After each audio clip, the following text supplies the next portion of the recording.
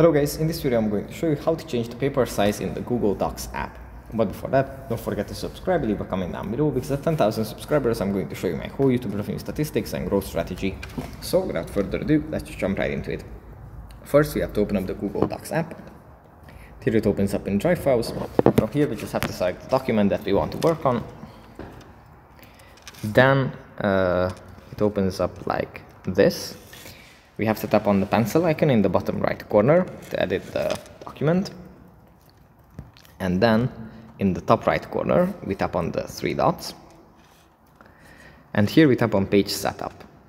Then we can tap on paper size to select the size of the paper that we want to have.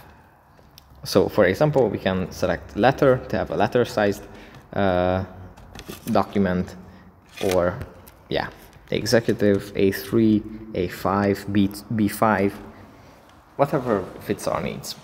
So yeah, that's pretty much it for this video. Hope it was helpful for you guys, and I'll see you in the next one.